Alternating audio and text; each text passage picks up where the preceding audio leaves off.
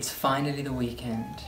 I always like to celebrate the beginning of mine with a cocktail, and although seeing friends and family is strictly off limits, I've been enjoying making my own at home. I've invested in some new glasses and barware, which I'm going to share with you now, and also a recipe for a cocktail that is so simple and delicious. So join me and let's toast to the weekend. For me, one of the joys of entertaining at home is being able to use my beautiful things. Although I've never been one to lock away my china and glassware in museum-like isolation, it is still nice to get out a full set of wine goblets or cocktail glasses in anticipation of a fun evening with great friends.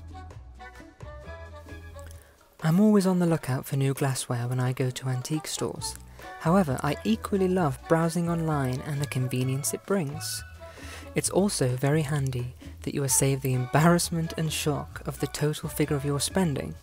Online, you can always remove a few things from the basket and take some stress off your credit card. I love a good cocktail, and these crystal stemmed glasses are as good as jewellery. Perfect for when I'm feeling extra fancy.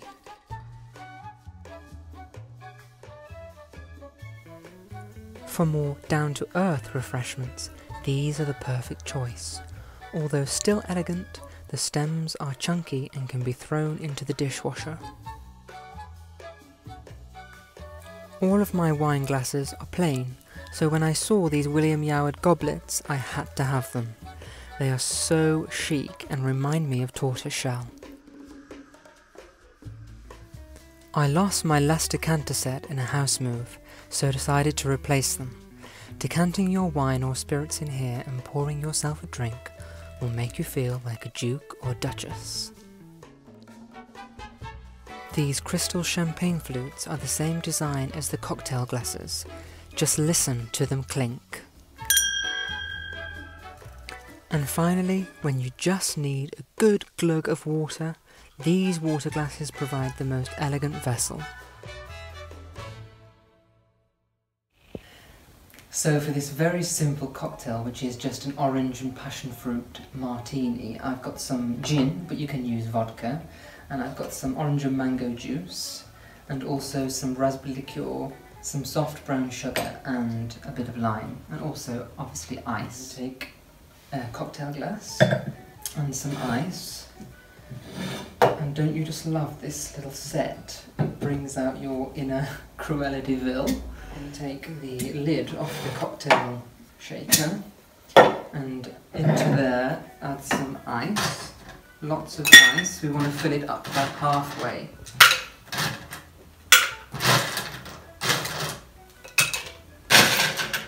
Okay, that's the ice.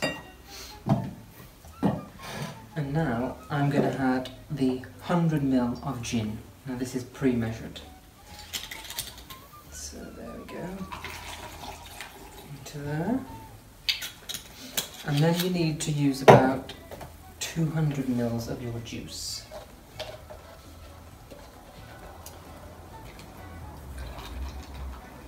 Raspberry liqueur. And now I'm just going to put in some soft brown sugar. Just gives it a little bit of a kick. Bit naughty. And then lastly some lime, just to give it that sharpness. Make sure you don't get any of the pips in. Okay, so now lid firmly on. You don't want any disasters, and we're going to shake. It needs to have a really good shake. Plenty of time to shake. Okay, I think that will do. Also, what you can do is you can sugar the rim of the glass. You just wet the edge of the glass and you dip it into some sugar if you wanted to do that. So let's see what we've got. Okay.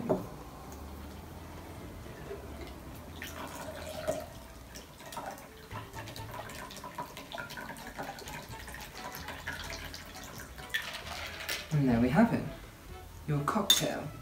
So, let me have a taste.